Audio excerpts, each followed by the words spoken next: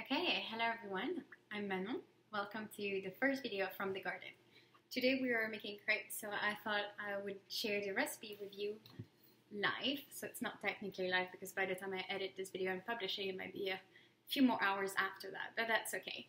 So the first thing that we want to do, of course, is to go on fromthegarden.blog.wixsite.com/fromthegarden, and then you are able to access the recipe.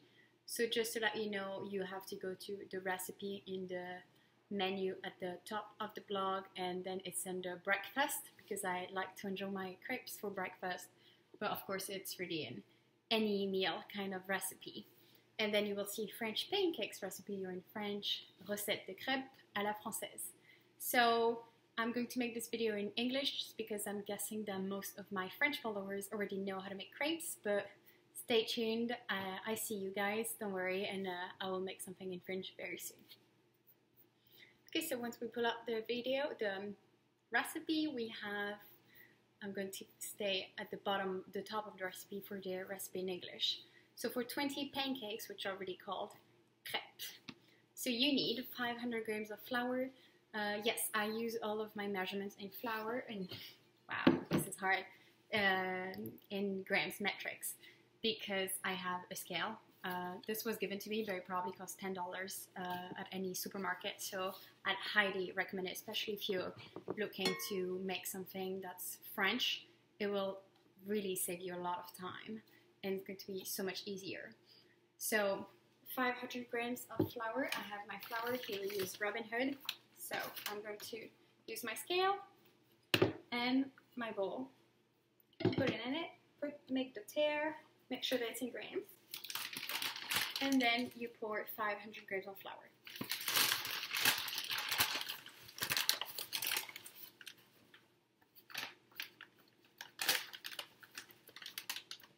So you can tell that I cook and bake a lot because I ran out of flour, but of course I got another one. Okay, perfect. So this will make you a lot of crepes, so you will have leftovers for the next day for sure, unless you're very hungry. So we have 500 grams. If you can sift it, do it. I don't have a sieve, so I cannot do it. Next step is to add the sugar. So this is the sugar that we use, putting the scale back to 0, and we need 100 grams.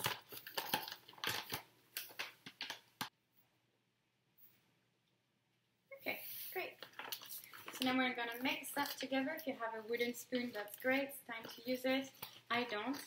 I just moved into a new apartment, so I'm cooking with very basic tools. So I'm going to use, I have a whisk, so I will use a whisk.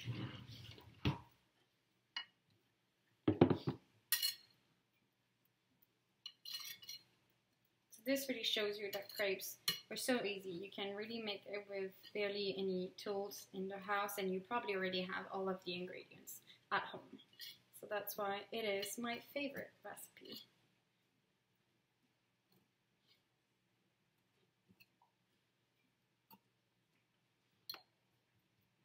Okay, so the next step, we're going to make a little well in the center for our eggs.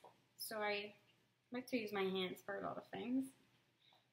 If you don't, just do it with your spatula. And we need 5 eggs.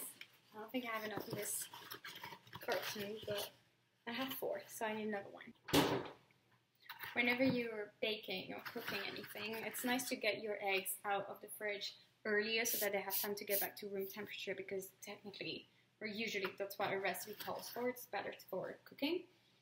It's fine if you don't.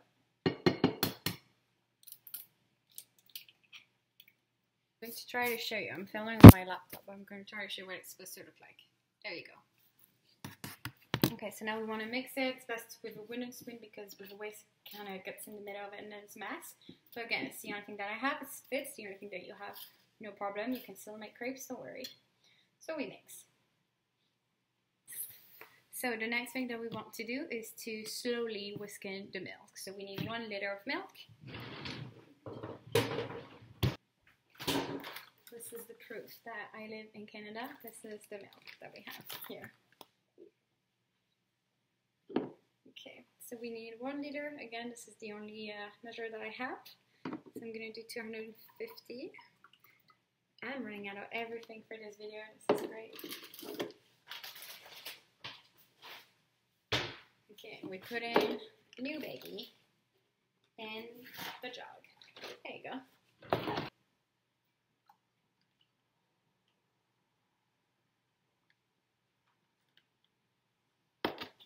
Okay, so we're going to slowly pour the milk in your preparation here.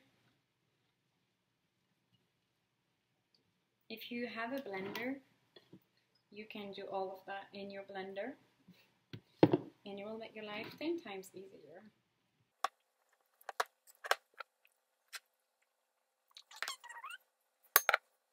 A tablespoon of canola oil. I do not have canola oil, so I'm going to put just some melted butter, and that will do the trick for now. Don't worry, honestly, crepes are pretty forgiving, the recipe. If you don't have canola, just use melted butter. And now we want to add our flavor.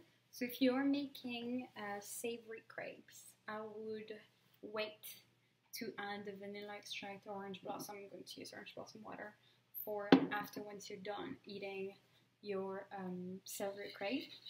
So that's what I'm going to do, because tonight we will have both. So I'm going to make my savory crepes, and then when I'm done making them, I'm going to save maybe a third or so of the batter. Really depends on the ratio that you're looking for here, and then I will add my flavor.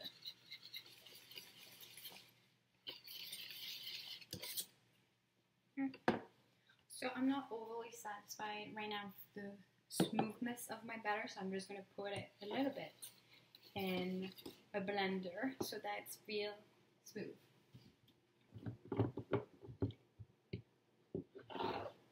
Okay, so I just want to let everyone know that you do not need a blender to make crepes. I need it because I don't have a sieve to sift my flour, and I don't have the proper tools to make it nicely. But if you do have a blender and you are struggling as well to get a smooth batter, the blender is your friend. Otherwise, I've always made it without a blender at home in France. Never had any problems. So now that your batter is all ready, let me show you. See, so we have something. Let me try to get it out of the light. Right. So you are supposed to let it rest for between half an hour and an hour. Don't particularly know why. My mom always let it rest a little bit. I don't really have time to let it rest, and if you don't, that's totally fine. We're still going to make crepes, and they're still going to be amazing and delicious. So now the next step is to get organized to cook them. So you need a pan. The important thing about the pan is it has to be very hot when you put the batter. So, and the second thing to know about this stage is that when you make your first crepes, they're not going to look very good. And that's typically because your pan is not hot enough. After a few crepes, it gets better. No worries again. Those first crepes are always eaten. If you have some little ones, you can have them try it. It's still very good. It just doesn't look amazing. But then it's definitely going to get better the hotter your pan is. So make sure to have a hot pan. So you turn it on. That would be your first step. Okay, so we have our pan, and the burner is about medium high. So the first thing that you need to do is to grab your canola oil if you have it. If you don't, just like I do, grab some butter. And another thing that's important in that stage is to get some forgot how this was called. You know what I mean? Just so that you put some of your oil, some of your grease on it, and then that way you can grease your pan, and it just is a faster, more efficient way of greasing your pan. Every probably 2 to 3 crepes, just because we don't want any burnt crepes. So while your pan is getting hotter, grab a plate and also some aluminum. You want to have the foil now. You basically want to have everything ready now, because once your pan is hot, you're gonna keep making crepes for a little while. So just make sure that you have everything ready. So grab some foil, about the size of your plate, to cover your crepes, the ones that are already made, to keep them hot. Grab yourself a spatula to flip your crepes, and a big spoon to pour the batter. And I just want to show you how it's going to work there. That's better.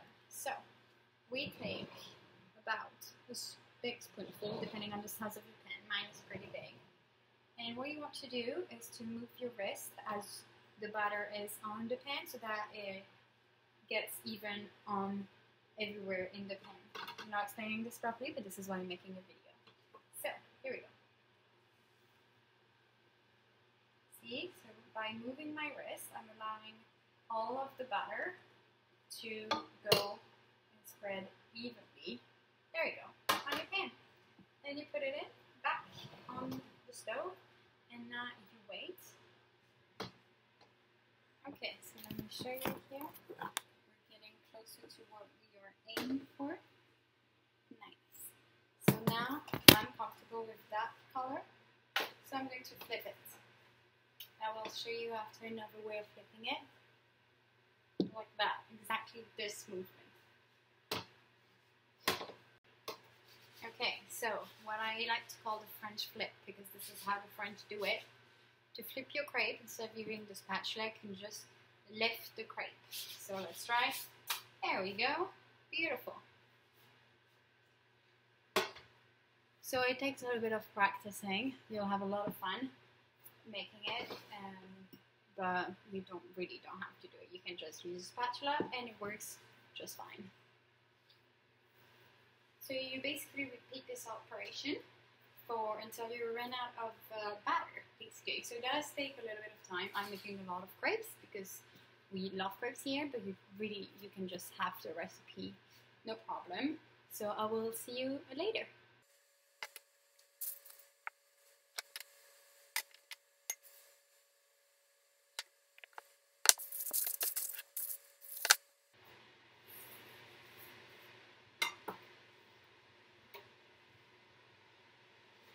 If it's not going as fast as you need it to, get another pan.